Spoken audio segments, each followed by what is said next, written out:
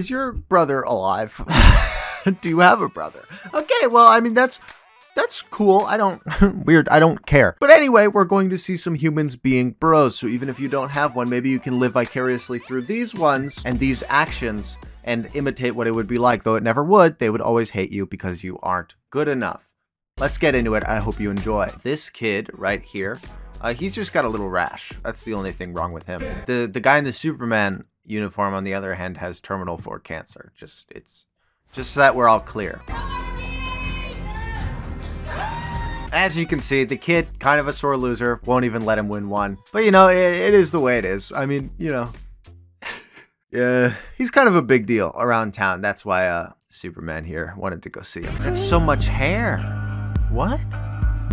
It's like a stegosaurus. Why don't they wear gloves? Why are there some professions where the people that are professionals just don't like wear gloves ever? Do they just like being dirty? Is that what that is? Is that just some weird? She's even got a ring on. Like, what? I don't get that, man. She doesn't even want to wear gloves. Like, maybe I'm like a clean freak, or I don't get it. I don't get it. I think she's disgusting. I think the dog is disgusting. I don't want to ever touch it with my bare hands. I think it's great to help it at all. I do. I honestly think it's so great to help this dog and not put it down, even though one would probably be a bit faster.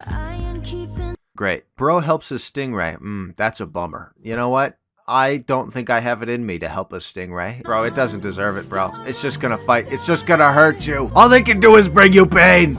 You know what they did. I don't know. I'd have probably like grabbed a rock or something. Dropped it on it. I would have probably left it alone. I probably wouldn't have done anything. I would have looked at it. I'd been like, whoa, starfish. And then I would have walked away. Smart, solid call. Good work. Ooh, now he's on the other side of the road. So now we're good. They catch the dog. Maybe. Who knows? Who knows? I'm not going to show you, so you'll never know. You'll never know. Do they catch the dog? Does it die? I don't know. I mean, it's humans being bros. It should live, but we don't know. We don't know. We don't know. Excavator operator saves a pup. Why are they always saving animals? I want to see some more kids with terminal cancer. Please. Man gives up piano to child prodigy. Not that good. I don't mean to, like, call him out or anything, but Jude was missing a few notes. I mean, look at his tempo. Turned out. See that? What was that? What was that? He couldn't even hit the C. I just think it's good to be honest, and I think like calling him a genius is pushing it a little bit too far. I mean, maybe now he's pretty good, right? Like maybe now he's all right, but genius, kind of pushing it. I feel like I'm being mean to all of these people. Am I doing that on purpose? Am I reflecting? Am I projecting my own jealousy and my own sadness onto these animals and people being bros?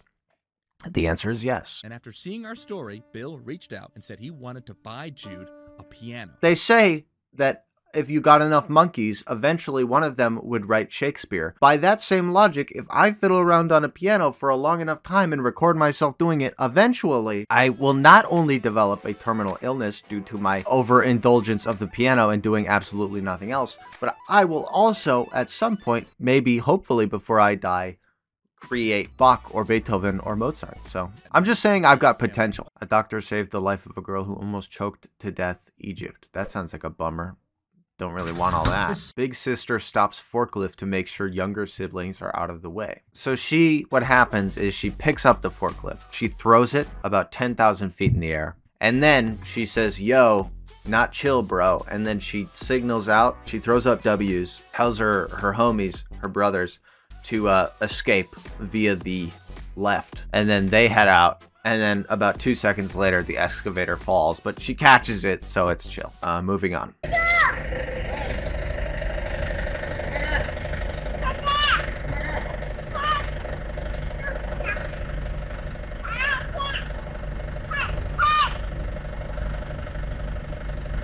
That's so cute.